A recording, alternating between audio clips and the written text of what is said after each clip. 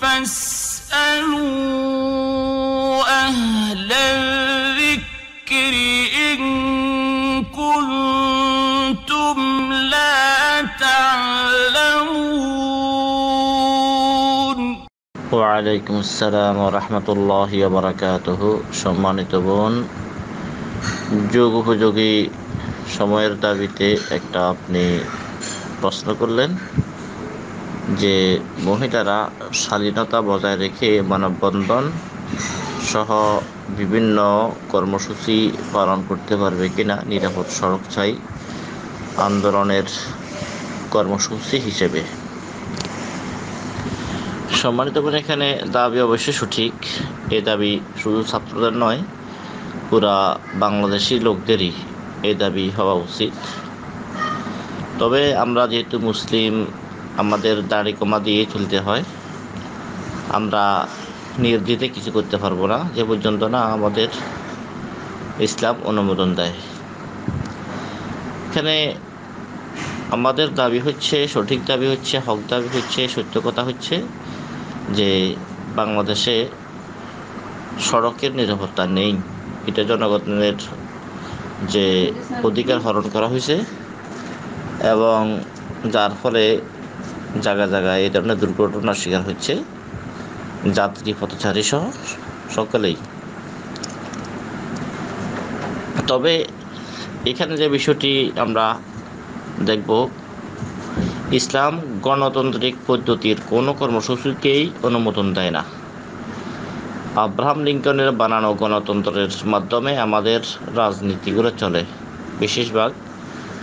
বেশিরভাগ রাজনীতি আব্রাহাম লিঙ্কনের বানানো গণতন্ত্রের মাধ্যমে প্রমাণিত। তারা আব্রাহাম লিঙ্কনের বানানো গণতন্ত্রের মাধ্যমে কর্মসূচি দেয়। এখন কথা হলো যে আব্রাহাম লিঙ্কনের গণতন্ত্রের সাথে ইসলামের সাথে তো অনেক অর্থেই যে সাংঘর্ষিক। এই সাংঘর্ষিক হওয়া সত্ত্বেও কি আমরা ইসলামকে জলাঞ্জলি দিয়ে আব্রাহাম লিঙ্কনের বানানো গণতন্ত্রের মাধ্যমে যে সকল কর্মসূচি আছে আমরা মুসলমান রাখি, সেটাতে অংশগ্রহণ করতে পারবো কি পারবো না? প্রথম কথা হচ্ছে, যদি নাকি আমরা আল্লাহকে ভালোবাসি, রাসূলকে ভালোবাসি, তাহলে অবশ্যই আমাদেরকে যে আল্লাহ এবং তার রাসূলের প্রদর্শিত পথের অনুসারী হতে হবে। যুক্তি বুদ্ধি দিয়ে এখানে কিছু হবে না। যেখানে কোরআন সুন্নাহ থাকবে সেখানে যে কোরআন সুন্নাহর বিপরীতে যুক্তি খাড়ানো, এটা ইবলিসি কর্মসূচির অন্তর্ভুক্ত। কারণ আউয়ালু মান কাসা ইবলিস, সর্বপ্রথম যে যুক্তি দেখাচ্ছে ইবলিস। আল্লাহর বিধানের সামনে আত্মসমর্পণ না করে সে যুক্তির আশ্রয় নিছে, যার কারণে লানতের ঘণ্টা তার গলার মধ্যে পরানো হয়েছে। কিয়ামত পর্যন্ত সে এই লানতের ঘণ্টা নিয়ে চলতে থাকবে। এখন আসা যাক, যদি নাকি রাষ্ট্রীয়ভাবে নাগরিকেরা তাদের অধিকার থেকে বঞ্চিত হয়, তাহলে তাদের কি করণীয়? প্রথম কথা হচ্ছে, যখন জনগণের হক নষ্ট হবে তখন রাষ্ট্রের কর্ণধারের নিকটে অবশ্যই এটা কর্ণগোচর করতে হবে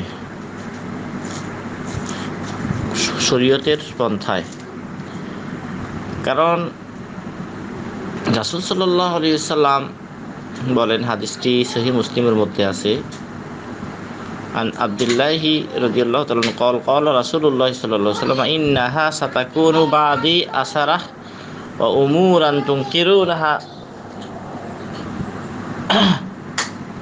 ক্বালু ইয়া রাসূলাল্লাহ কাইফা তা'মুরু মান আদরাকা মিন্না যালিক ক্বালা তু'আদ্দুনাল হাক্কাল্লাযী আলাইকুম ওয়া তাসআলুনাল্লাহাল্লাযী লাকুম।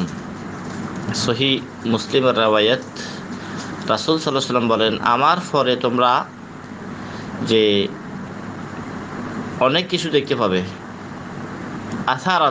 আসারাতান হচ্ছে স্বজন প্রীতি, নিজের লোকদেরকে শুধু সুবিধা দিবে, জনগণের যে ন্যায়নিষ্ঠভাবে হক এটা রক্ষা করা হবে না। চোখ দেখে, আত্মীয় স্বজন দেখে স্বজনপ্রীতি করে কাজকর্ম দেওয়া হবে। অমুর তুনকিরুনহা, এমন কিছু যে বিষয় দেখবে যেগুলোকে তোমরা অপছন্দ করবে।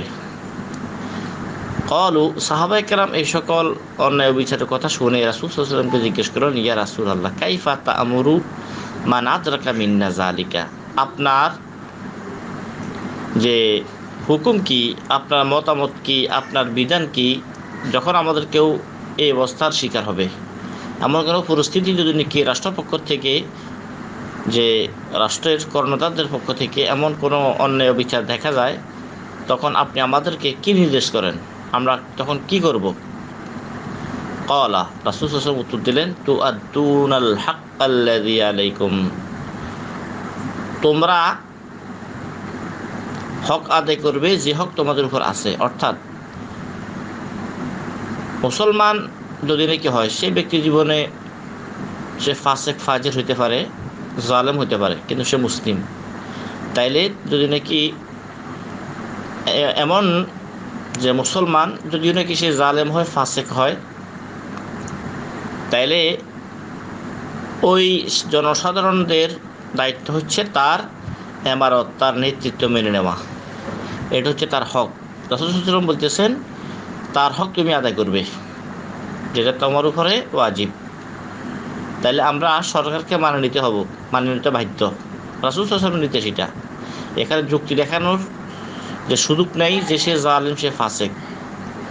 কারণ অন্য রাওয়ায়াতের মধ্যে আছে, আহলে সুন্নাত ওয়াল জামাতের মানহাজও সেটা, যদিও নাকি অন্যায়ভাবে যে রাষ্ট্রের কর্ণধার যে মাল আত্মসাৎ করে নিয়ে যায় বা প্রহার করে, এরপরেও জনগণের সেটা জায়েজ নাই ক্ষমতাচ্যুত আন্দোলন করা, সরকারের বিরুদ্ধে অস্ত্র ধরা।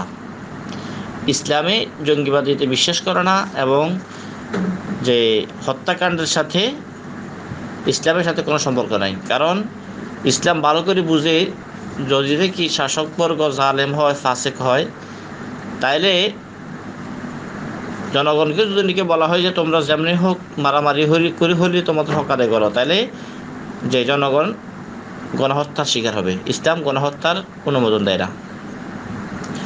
আর বাস্তব অভিজ্ঞতাতে আমরা এমন দেখি, যখন নাকি আব্রাহাম লিঙ্কনের গণতন্ত্র পন্থায় কোনো ইসলামী আন্দোলন হোক বা এমনি যে সাধারণ কোনো আন্দোলনের কর্মীরা, নেতাকর্মীরা হোক না কেন, মাঠে ময়দানে নামে, দেখা যায় যে হাজার হাজার যে লোকজন নিহত হয়, যেটা বর্তমান আমরা বিশ্বের বিভিন্ন জায়গাতে একটু লক্ষ্য করলে আমরা কী করতে পারবো, অনুধাবন করতে পারবো। এটা আর গোপন কোনো বিষয় না।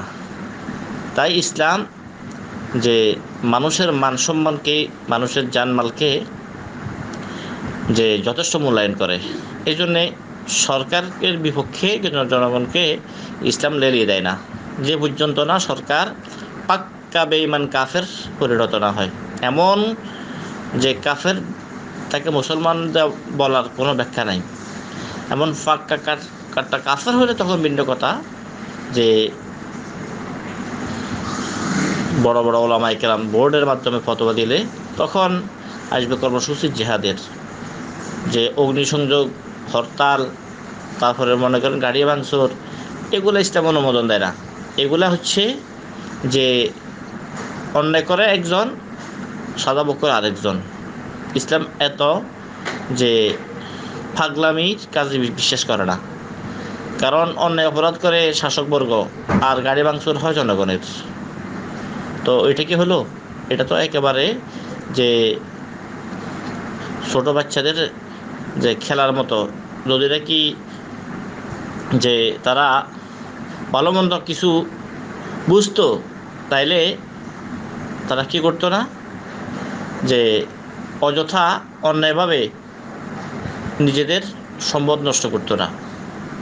একটা ছোট বাচ্চা শিশু, তার হাতে দামি একটা কিছু আছে, সে এটাকে কি করতেছে, রাগ করে আপনার ছুঁড়ে মারতেছে, এটা নষ্ট হইতেছে, সে বুঝতেছে এটা তার জন্য ক্ষতিকর। তেমনই আজকের সমাজের মধ্যে যে বিভিন্ন ধরনের আন্দোলন কর্মসূচির নামে যে কি করা হইতেছে, হরতাল, মিটিং, মিছিল করা হইতেছে, অগ্নিসংযোগ হইতেছে, গাড়ি ভাঙচুর করা হইতেছে, কাদের হক নষ্ট হইতেছে।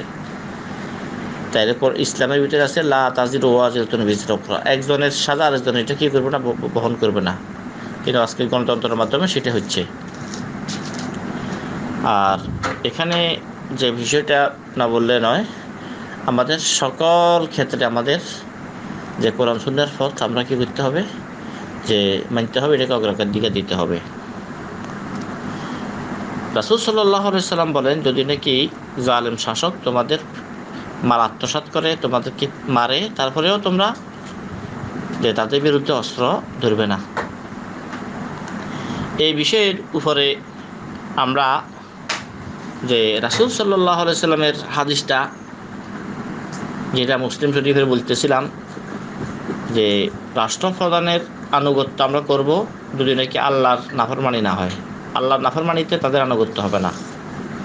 হ্যাঁ, তারা যে আল্লাহ পাকের নাফরমানি নয়, বরং জুলুম অত্যাচার করতেছে, কিন্তু আল্লাহর বিধানের বিরুদ্ধে তারা নাই, কিন্তু ব্যক্তিগত জীবনে তারা জুলুম করতেছে। তাইলে ওই সময়ের মধ্যে আমরা তাদেরকে যে আমাদের নেতা হিসেবে মানতে হবে। তারা যে আমাদের ক্ষয়ক্ষতি করতেছে, আমাদের অধিকার নষ্ট করতেছে, এই ব্যাপারে তাসআলুনাল্লাহ আল্লাযী লাকুম, তোমাদের হকের ব্যাপারে তোমরা আল্লাহর কাছে চেয়ে নাও। দেখেন রাসূল সাল্লাল্লাহু আলাইহি ওয়াসাল্লামের নির্দেশ যদি ঠিক আমরা যে মানি, তাহলে এটা আমাদের জন্য যথেষ্ট, এটা হত্যাযোগ্য হবে না। তবে এখানে এই কথা এটা না যে আমরা একেবারে যে নিশ্চুপ হয়ে বসে থাকব। এই বিষয়ে একটা হাদিস তিরমিজিতে আছে, হাদিসটি হাসান সূত্রের। আবু সাঈদ খুদরী রাদিয়াল্লাহু তাআলা থেকে বর্ণিত, নবী সাল্লাল্লাহু আলাইহি ওয়াসাল্লাম ক্বালা ইন্না মিন আযামিল জিহাদি কালিমাতু আদালিন ইনদা সুলতানিন জায়ের। বড় ধরনের জিহাদ এবং অন্য রাওয়ায়াতে আছে আফদালুল জিহাদ, উত্তম জিহাদ হচ্ছে ন্যায়নিষ্ঠ কথা বলা জালেম শাসকের সামনে। জালেম শাসকের সামনে সত্য কথা বলা, এটা উত্তম জিহাদ। এখন কথা হচ্ছে যে এই জালেম শাসকের সামনে আমরা উত্তম জিহাদ কীভাবে করব। এটাও রাসূল সাল্লাল্লাহু আলাইহি ওয়াসাল্লাম আমাদেরকে বলে গেছেন। উগ্রপণ্য পন্থায় আমরা জালেম শাসকের সামনে যে আমরা সত্য কথা বলে জিহাদ আদায় করবো, সে তেমনটা না, বরং ন্যায়নিষ্ঠা পন্থায়। সেটা কি?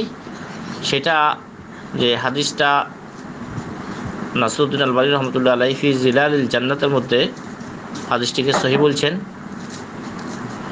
রাওয়া ইবনু আবি আসিম ফি সুন্নাহ আন আয়াজ ইবনে গানাম আর রাসূলুল্লাহ সাল্লাল্লাহু আলাইহি ওয়াসাল্লাম আন্নাহু ক্বাল মান আরাদা আন ইয়ানসাহা লিযি সুলতানিন ফালা ইউবদিহি আলানিয়াতান ওয়ালাকিন ইয়াখুযু বিয়াদিহি ফায়াখলু বিহি ফাইন ক্বাবিলা মিনহু ফাযাকা ওয়া ইল্লা কানা ক্বাদ আদ্দাল্লাযী আলাইহি।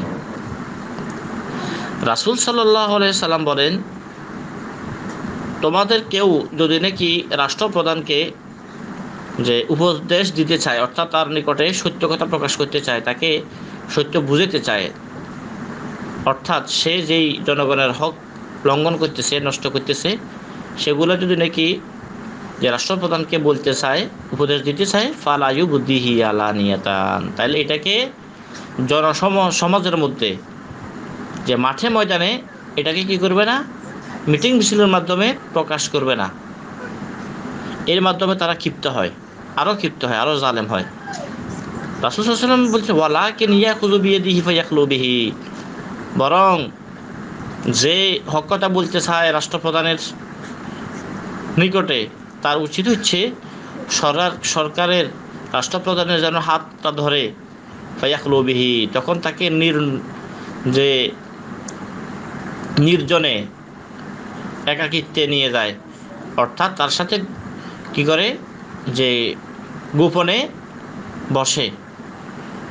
বসি সে এ হক কথাগুলো যে কর্ণধারকে, রাষ্ট্রপ্রধানকে বলে দেয়, আপনার মাধ্যমে এই জনগণের ক্ষয়ক্ষতি হইতেছে, এই হকগুলো নষ্ট হইতেছে, এগুলো সে বলে দিবে।